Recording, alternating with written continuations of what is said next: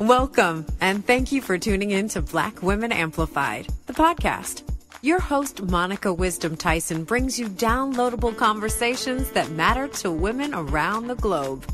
We discuss all things Black girl magic, amplify our voices, and transform our challenges into triumphs. Monica calls on her league of extraordinary women to push our boundaries, share their expertise, and stories of personal transformation.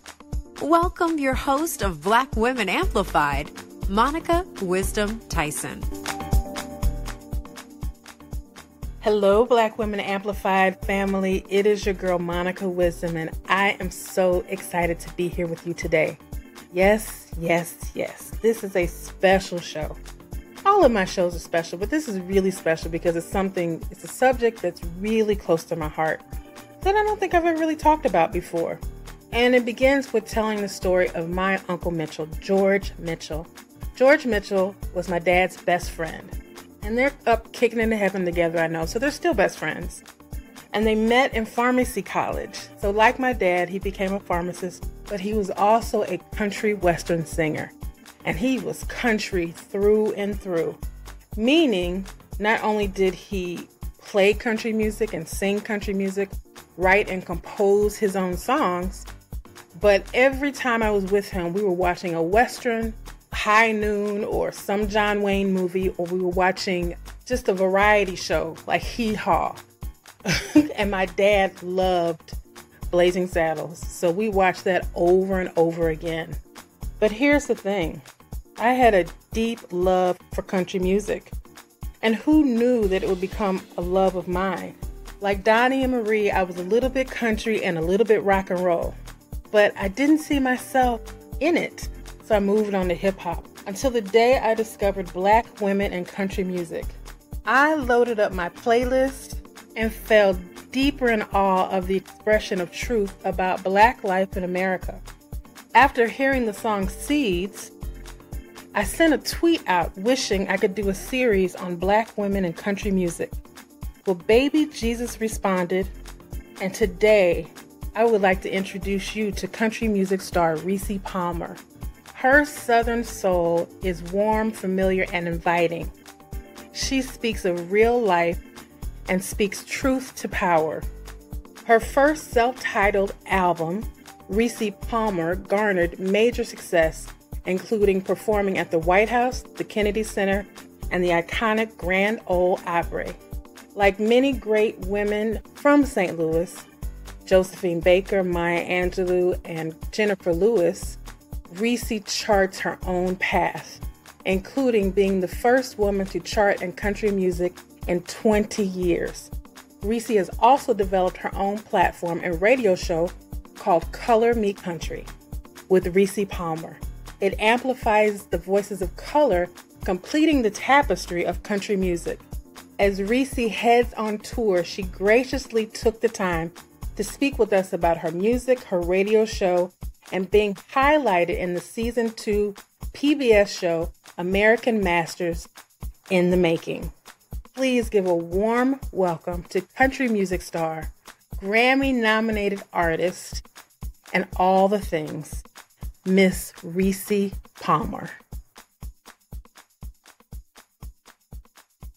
Hello, Black Women Amplified. I have got a treat for you today. Miss Rissi Palmer.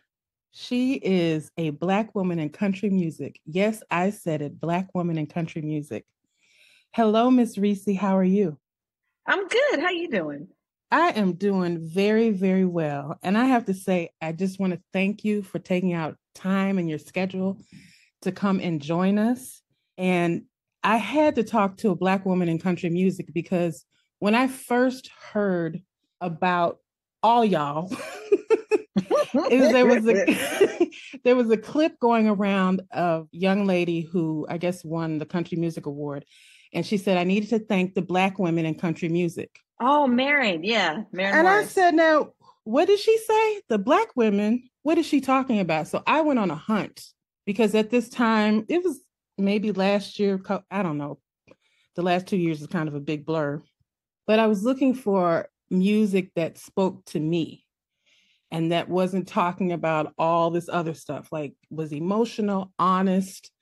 And I came across you, Mickey Guyton, Chapel Hart, and some other women. I can't remember their names, but I plugged it into my playlist. And I'm telling you, I just laid in the bed and just listened. It was like, whoo, this sounds and feels so good. When did you first fall in love with country music?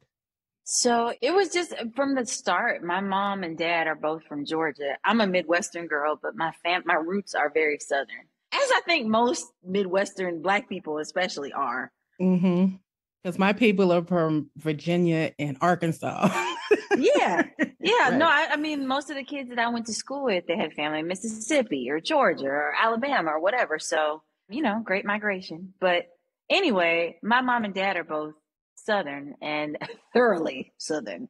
And my mother, especially, like they're both music heads, like love music. Neither one of them are musicians or were musicians, but love music just the same.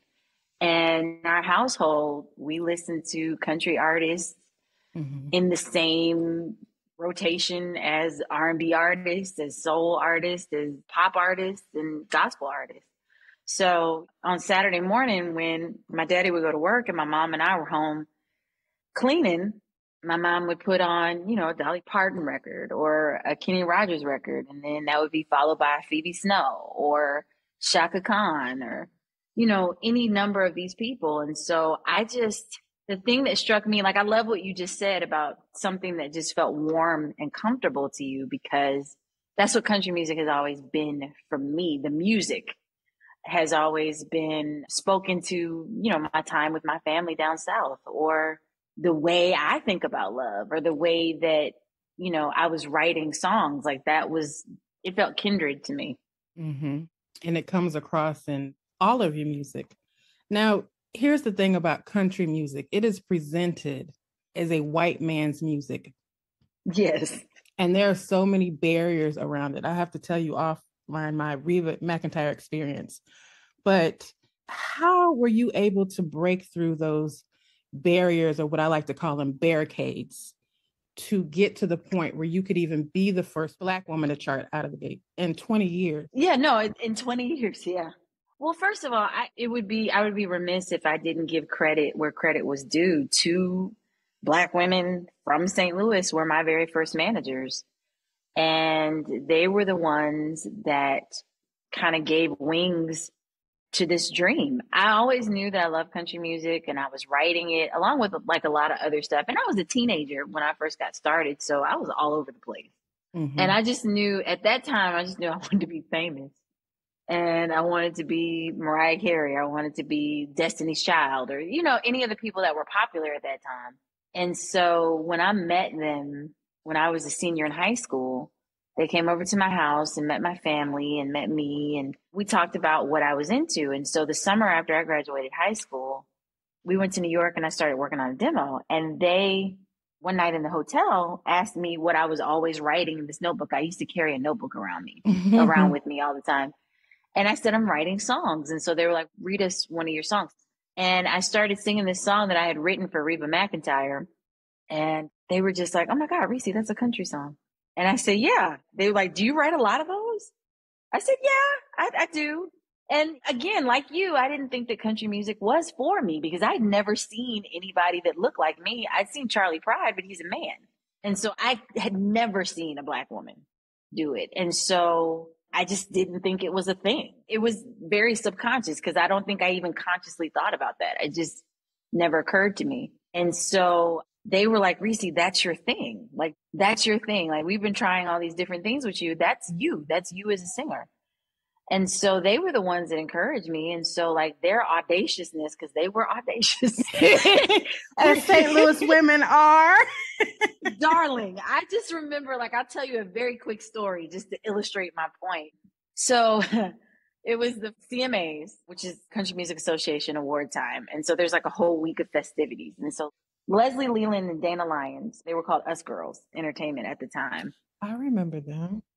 Yeah, they were the street team for like No Limit Records at one point, and they used to do a lot of promotions and stuff around St. Louis, but mostly hip hop and R&B. And so hip hop and R&B is a lot more aggressive in the way that it's marketed than country music is. And so one of the things that they wanted to do was they blanketed Music Row in Nashville with posters of me. Like on anything that would hold still long enough, they stuck a poster of me on it. And so people, we somehow got into this mixer and they saw, everybody was like, "Are you the girl from the posters?" And I was like, "Yeah, that's me." And, and we're these three Black women, and, Leslie and Dana had the nails going on and the hair and like very colorful outfits. And they're just like, they're stars themselves. So it was very hard to kind of miss us. And so that was the way they just would walk in and talk to people. They would talk their way into situations. And it was amazing. It was amazing to watch. I've never seen anybody manifest the way that Leslie and Dana did. And, a lot of their early work to get me in front of people was how I got the training and the tenacity and the hustle mentality.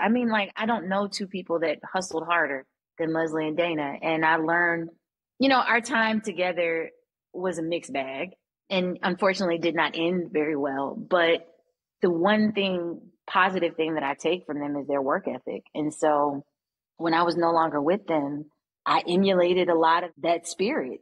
And I don't know, I'm just one of those people, I'm very focused. And so when I've decided that I'm going to do something, we just do it. And I don't wait for permission. And we just kind of did. And so in the early days, I was so young, I didn't think about the hurdles and the boundaries. I just was like, well, if I want to be a superstar in this and, this girl can do it and this girl can do it, then why can't I? And so that was the attitude that I took. So did you ever want to go the R&B route, or was country, you were solid in the country path? I think once I got my first publishing deal and I started writing, then because I'll be honest, at first I was like, well, is anybody going to like that? Or I was skeptical because again, I'd never seen anybody do it. And so I was just like, well, am I going to get laughed out of here? Am I going to get run out of town? But once I got the publishing deal and once I started writing and I started being in these circles and being in Nashville, it just felt like it fit like a glove. Have you written for other artists? So it's funny. I had this conversation last night with a group that I'm mentoring. I don't intentionally write for other artists. Okay. My writing tends to be very personal. And especially now that I'm older, it was a lot more general when I was younger. But now that I'm older, I write very specifically to me and my tastes and what I'm looking for. But I have had other artists cut my songs. So, and it's mostly early stuff. And so, like I said, it's the stuff that's a little bit more general. I can tell a big difference in your first album, Rissi Palmer, and Revival. It's like Rissi Palmer is a country album through and through, but Revival is you.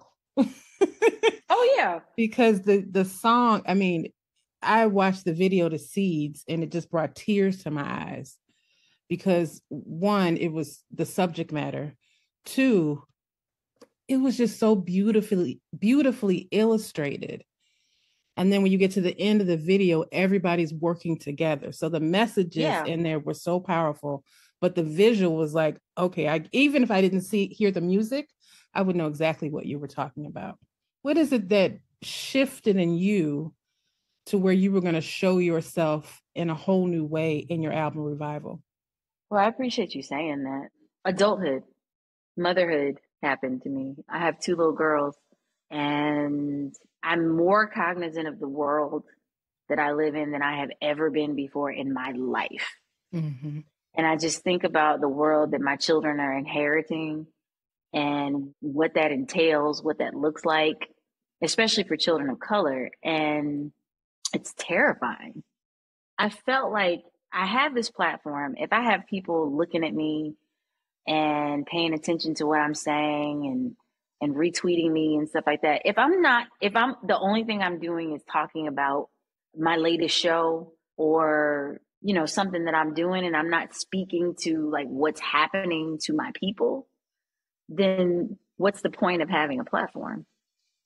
And so to be perfectly honest with you, it was sparked by St. Louis. It was sparked by the murder of Michael Brown.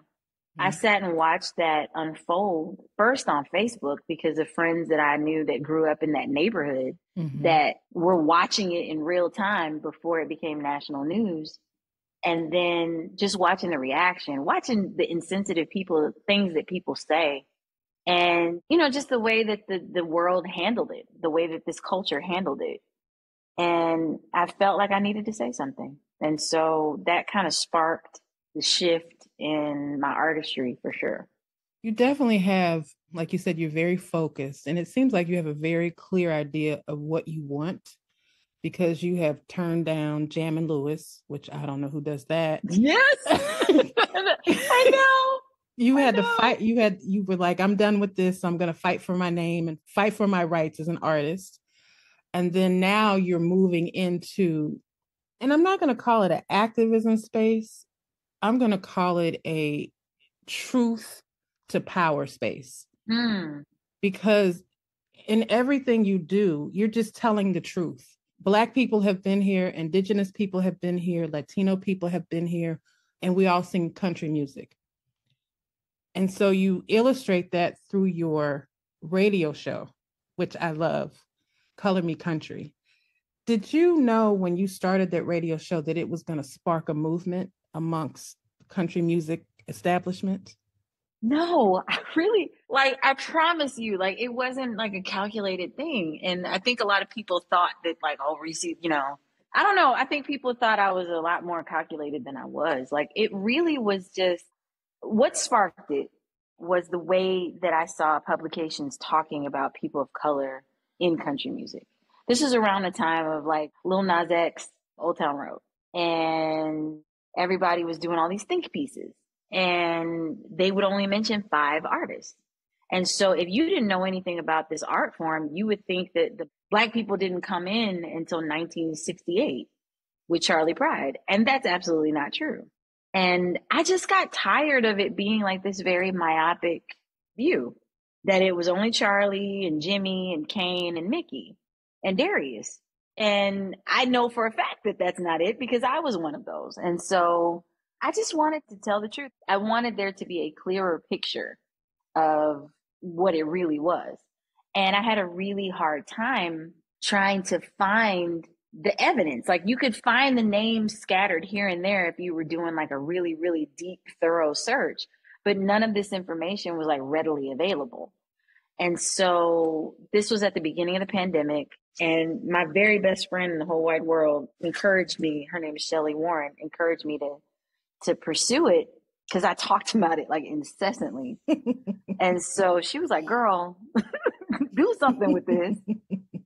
And so I was, you know, it was the pandemic and my babies were home and, you know, all my gigs were canceled. So I knew everybody else was home. So I decided what I wanted to do at best was make a historical record that these people existed, that there were more people and more names that deserved to be talked about and acknowledged and so on. And so that's really what it started out as. It was really just me trying to historically preserve for future generations so that nobody else could say that there were only 5.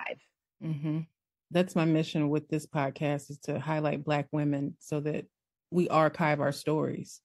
Mm-hmm. Because there's so many of us in different avenues that you've never heard of before. And our generation, I'm Generation X, we don't talk about stuff. So I said, well, I'm going to find a way that they'll talk about their stuff. Exactly. People have to know we're here. You know, we are here. And speaking of your radio show, it brought tears to my eyes to see you. I know you think she cries a lot.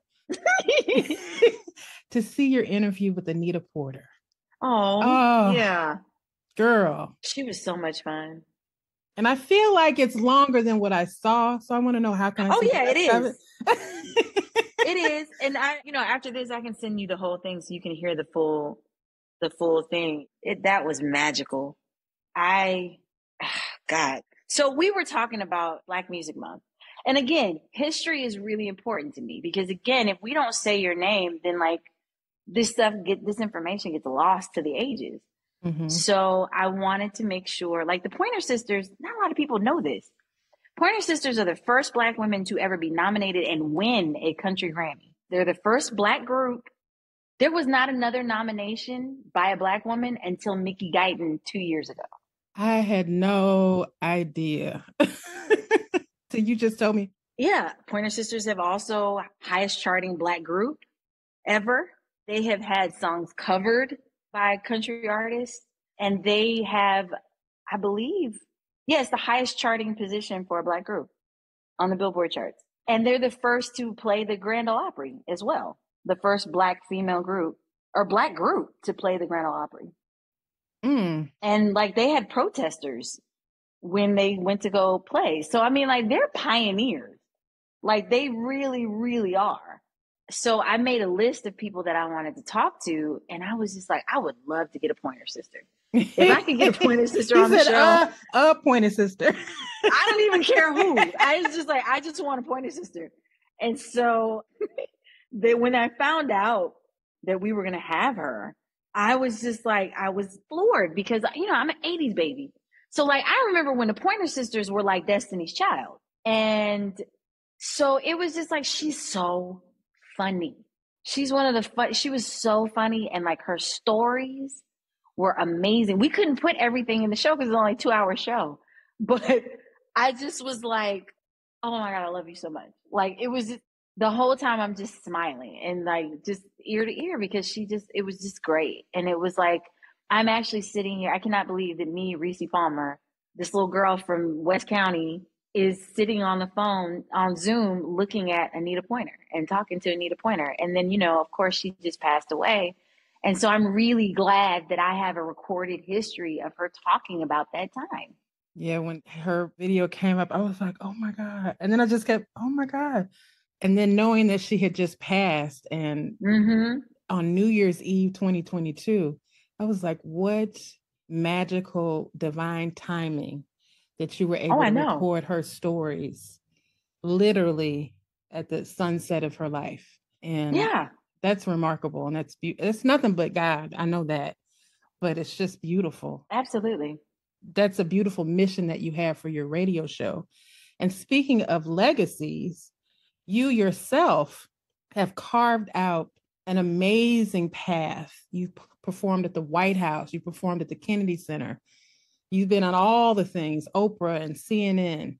But I have to know, what was it like when you first stepped on stage at the Grand Ole Opry? Not just as an artist, but as a Black woman. What did that feel like? It was magical. I will never forget it for the rest of my life. And actually, there's a really great, if y'all feel like going on YouTube and Googling, there's a great video from that day. They had a camera crew follow me that whole day. And it was magical. Like it was something that I had dreamed about since I was a little girl. And all the people that I have admired and followed and been inspired by have all stood in that circle. And at the time, I didn't realize that I was the second Black woman to play the Grand Ole Opry at that time. So I didn't even know that. I was blown away.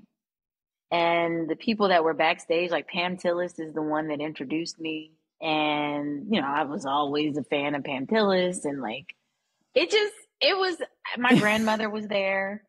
That was one of the few, I'm really glad she lived to see a lot of these first. I wish she could see this part of my career. I think she'd be really proud, but she was around for that first part. And so she got to be there. It was great. It was a blessing. So how many times have you performed now? Lord, I think I've lost track at this point. I think I've played it maybe like 8 times. I know that sounds so like cavalier, like, oh, you know. Look, that's a good problem to have. Yeah, because, you know, when I'm a regular. When I lived there, you get a call, like once you've done it the first time, you get the call pretty regularly. Like, oh, hey, can you fill in for somebody? Or, you know, are you around this Tuesday? Or like that kind of thing. And like, you never tell them no. Mm-hmm. So every time they've called, I've gone, I played it. I know that's right. Even if you have to get the car and drive across the country, I will be there. No, I'll be there. Tuesday at 6, I will be there. Now, delving into your career, you have put out a children's album that garnered 2 Grammy nominations. Well, so it actually wasn't that album. It was projects that I've done subsequent to that album. But because of that album, I was invited to be on other projects, and that's what got me the Grammy nomination. I see. But you were in the Grammy Museum. Yes. For the power of women and country music.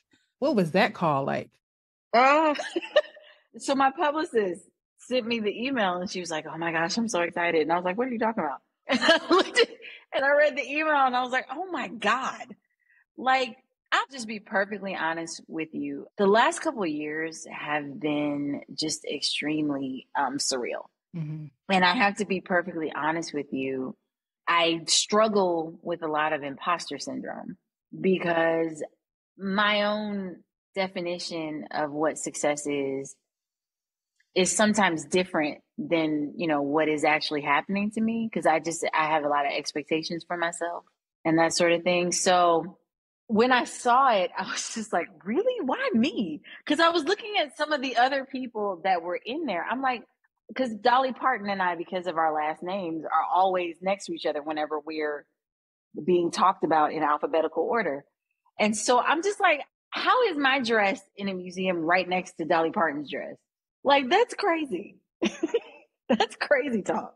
But I have learned that I take the accolade and I use it as fuel to continue the fight. So yeah, I'm honored. I'm extremely humbled and very honored. Well, it kind of makes sense because Dolly Parton is who you listened to as a kid. Mm-hmm. And we know Dolly Parton, outside of her great country music, is for her song with Whitney Houston. So she's been all up in our business. Oh, yeah. She's one of the gateway drugs. Yeah.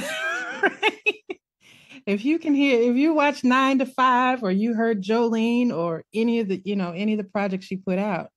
And, we didn't have genres back in the day. We listened to everybody at the same time. Yeah, exactly. So we were listening to Black Sabbath and Dolly Parton and whoever else all in the same hour. So we didn't really have a distinction. It was just like, what lane do we want to pick as things kind of filtered out and separated. But I love the fact that your music now is so reflective of all of that. Because Revival is very soulful, it's very country, it's just honest music, and I love it. And I want to know, musically, what direction are you going in now? So this new project that I'm working on now that I've been talking about for the past 3 years, the new project, yes, that I promise is coming out. So I will be, Lord, I'm doing it. It's going to be not unlike Revival, and as far as touching on a bunch of different things, but this one is definitely a little bit more country, a little bit more singer-songwriter, just because of where I am in my life right now. So yeah, I think you can expect it's going to be a mixture of that first album and Revival, for sure. Well, the beauty is your music evolves, which I love to see. Yeah. There's nothing better than growing with an artist, because we all get in our quiet spaces where we just want to have a conversation with ourselves. Mm-hmm. And you just happen to put it out in the world. So I can't wait for the next project. And hopefully I won't have to wait a couple more years for it. No, I promise it's coming. So I want to go back a little bit to your radio show, Color Me Country. First of all, the Apple platform, I didn't realize the radio shows had so much involvement, because you have video, you have audio, and you also give the playlist of the artists that you interview, which I think is great, because there were some people on there was like, well, who is that? And I didn't know that there were indigenous country artists. I should have, music is music, but it's just beautiful to see that you're displaying so many different genres. What was it like when you were trying to get your music played on the radio? Hell, I think that's why I try to make this process so much easier for people, because I don't think people realize how hard it is to get on country radio. Like, it's very expensive. It involves a lot of stuff that has nothing to do with music. I mean, people would just simply play you if they just like you. Like if they like you as a person, or if they didn't like your visit. Like I can remember being tired while we were out doing radio tour, and like sometimes we would get to a radio station. It wasn't because I had something personal against the person. I just was tired. Mm-hmm. And so I wasn't like super bubbly or whatever. And so they would just be like, well, she was kind of a jerk, so I don't want to play her music. Oh, wow. Like just something as simple as that. Even if you like the song, even if the song is going up the charts, like if I just don't like you, I'm not going to play it. So you're at the whim and at the mercy of these music directors, program directors. And depending on whatever vendetta or agenda they have, you live and die by that, which is insane to me. Yeah, it was very hard to get on the radio. I mean, like, I'll be honest with you, St. Louis didn't even play me. I can believe that. And I'm from here. Yeah. Like people would call in and ask for it and they wouldn't play it. I can. It is Missouri. It is Missouri. We know what that means. But I just, when I was thinking about this whole process of putting this conversation together, all I could think was, because your music is excellent. And the only thing that came to me was, but for her complexion, because your music should be at the top of all the charts, not just country. And I just kept saying, but for her hue, but for her complexion. So the level of racism within music, because I know every genre has its problems. Hip hop has its problems, soul has its problems, but country music has a specific problem. So here's what I want to, this is a personal question. What did your parents teach you about how to deal with racism in America? Well, you know, my mom and dad, being that my father, you know, was from Atlanta and grew up toward the end of the civil rights movement. He was a little boy. I mean, they were members of Ebenezer Baptist Church. So like they were right in the thick of it, and West Hunter. And so my dad was always very honest. Both of my parents were very honest and very candid. And I grew up in a neighborhood where we were like one of maybe 10 Black families when I was a kid. And it, you know, it became more integrated as I got older. But, you know, like I was 5 the first time I got called nigger. And so I remember it like it was yesterday. And I won't tell you what my mom told me to say back, but no, we won't do that. No, we won't say that. But you know, they were just very matter of fact. Like, you know, you bow down to no one. And you don't have to bow down because you're worthy. You're more than worthy. And so I didn't necessarily have a chip on my shoulder, but I also wasn't naive. And so I just went through life like, I'm going to do my best. Like, of course, you know, every Black parent is like, you got to be 10 times better than everybody. So like, I worked really hard in school and just pretty much at everything that I did. I just tried to be the absolute best that I could. And I was an overachiever. I always have been. But well, that's evident in your career. Thank you. Because you're under 80 and you've already performed at the White House. So it's evident. Well, thank you. No, but I'll tell you what, more than my parents, just my upbringing prepared me. Like going to school at Eureka, a school that had voluntary desegregation when I was in school. And this was like the 90s. This wasn't the 60s. This wasn't the 70s. Like this was the 90s. You know, being one of the few Black students that lived in the suburbs and having to deal with the dichotomy of, well, I live in this neighborhood with all these white kids, but I identify with all these Black kids from the city that look just like me and listen to a lot of the same things that I listen to. But I'm also a lot like these white kids too. I listen to this music and that music and I'm into this and that. And so always kind of feeling like I was in the middle.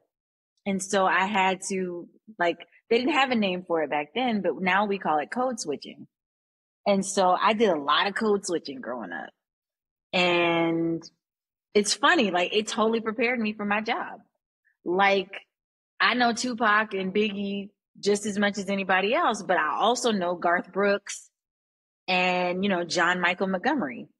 And I can speak authoritatively about both of them. And so, yeah, my upbringing totally prepared me for for my job. It's almost scary how much I was prepared for life.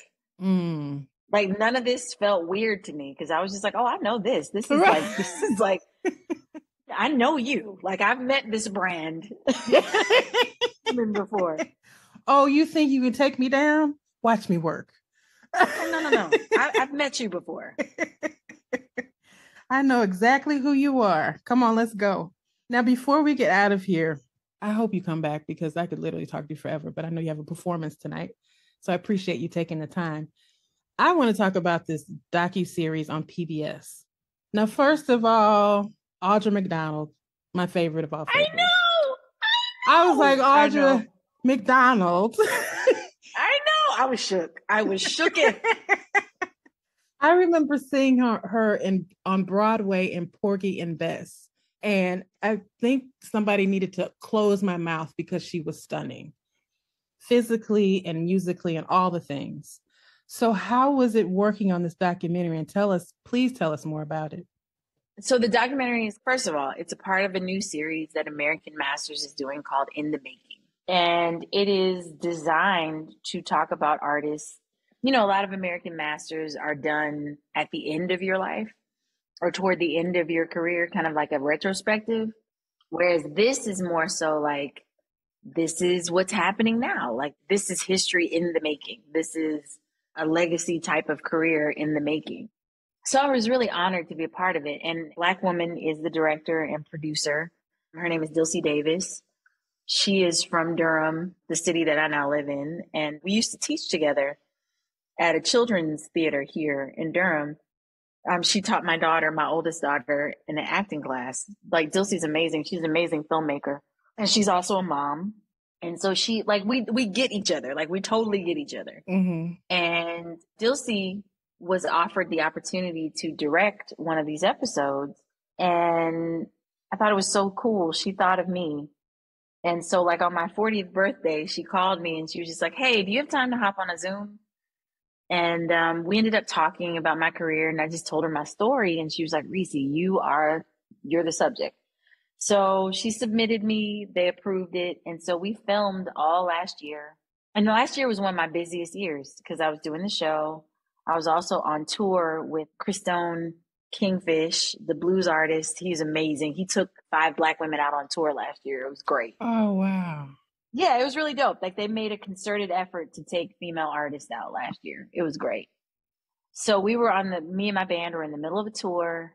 And it was also the first year that I curated a stage of all Black, Indigenous, and Latinx women country artists for a festival in London called Long Road Festival. And so it documented me doing the show and doing all these things, in addition to raising my babies and, you know, being a mom. And so it was a lot. I don't know that I ever want to be followed by cameras ever again. Because, like we said at the beginning of this, like, if you don't have to have on makeup, you just don't. And right. So, like, I was just like, I don't know how many more shots I need to see of me without makeup on. But it was, or like with my hair up in a bun or something. Like, no one needs to see this. So it was hard at times, but Dilcy handled the story with so much care. And I finally got to see it last week. And it's beautiful. It's 40 minutes, but it's 40 minutes done really beautifully. And I tip my hat to her and her artistry because she's phenomenal. Yeah, it's beautiful. It airs March 24th. It's called Rissi Palmer, Still Here. And it'll be on at 9 o'clock on PBS, all PBS stations. And I'm blown away and honored. And after that, it'll be on demand. Oh, I'm happy for you. Thank you. To jump in this, I'm sure you've been doing it your whole life, but to jump in at 2007 and just all the twists and turns, and truly you are still here and just beginning, because the Rissi Palmer story, now the masses will know who you are. And I can't wait to see how you excel in that. And, you know, doing all the things and doing yourself. And that's the beauty of it, is you're doing it as yourself, as an independent artist. And you're able to say the things you want to say and do it the way you want to do it. And that's freedom and that's power. Yeah, it is. It is. That's the greatest freedom of all. So I know you have to get to a show and you have to do all the things to get ready for the show. So good luck with your show. I know you're going on quick blurb about your tour coming up? Yes, I'm going out on tour with my sister, one of my peers when I first started this career. So I'm really excited that she's still here, Miko Marks. Mm-hmm. And we are going out on tour for the first 2 weeks of May. The tour is called the Miko and Rissi Show. Because it is a show when Rissi and Miko are together. We actually have a single coming out, a duet that we wrote together. Comes out the same day as the documentary, and it's called Still Here. That's why the doc is called Still Here. Oh, beautiful. Yeah, and it lands on March 24th on all streaming platforms and everything. So I'm really excited. And, I think this is the second time that two Black women in country music have gone on tour with each other. The second time ever? The second time ever. The first was Brittany Spencer. Listen, when you write your memoir, I want it to be entitled The Second Time Ever. Yeah. Because every time you do time, it's the second time ever. It's the second time a Black woman ever charted. It's the second time a Black woman's performed on the Grand Ole Opry stage. It's the second time. That's the name of your memoir. You know what's funny? You're welcome. I was thinking about naming my memoir, No Joke, Second Runner-Up, because when I used to do pageants in St. Louis, Hal Jackson's Talented Teen pageant, I came in every year. I won Miss Congeniality and second runner-up every year without fail. I was just like, damn, what do I need to do? What do I need to do? Not enough makeup. Not enough makeup. Or something. I don't know. I was like, can I get first runner-up? Like, why? Like, what is second runner-up exactly? Why? Yeah, just consistently. Like, I have at my parents' house, all my little second runner-up. Oh, well, you're winning now, honey. You are winning now. Thank you. It's good. Oh, I hope you come back. You have an open invitation, but thank you so much for this conversation. It was very enlightening. And I hope that people get to know more about you. So please tell people where they can find you, your radio, your website, all the things. Absolutely. Thank you so much for having me. This has been super fun. I really, really appreciate it. And you St. Louis, so you people. Right. You people. As we all say, we're all cousins in St. Louis. We're all cousins. It's fine. And we know so many of the same people. That's crazy. Like off mic, we were comparing notes. It's nuts. Yes. But the real stories. I know the real stories, Lord. You can go to rissipalmer.com to find out tour dates and airings and new music and all that good stuff. You can also go to colormecountry.com. That is the website for the show, as well as Color Me Country Artist Grant Fund, which I started 2 years ago for artists of color pursuing careers in country and Americana music, and soon to be the home for the Color Me Country Foundation, my nonprofit, which I just started this year. So we're going to be doing all the stuff. So you can find all things about that on colormecountry.com. I have to hook you up with my best friend. She's like the queen of nonprofit. Oh, yes. I need all the help I can get. Please. Okay. I got you. And then the show is Color Me Country Radio with Rissi Palmer on Apple Music Country. You can hear it for free every other Saturday at 11 a.m. Central, 12 p.m. Eastern. All you got to do is just look up Rissi Palmer in your iTunes and the show will come up. Perfect. Thank you again so much. And I really appreciate you being here. And I will talk to you soon. I will talk to you soon. You take care. You too. Bye-bye. Bye-bye. Thank you for listening to Black Women Amplified. We hope you enjoyed the show. Be sure to subscribe and log on to blackwomenamplified.com for more information. Keep shining.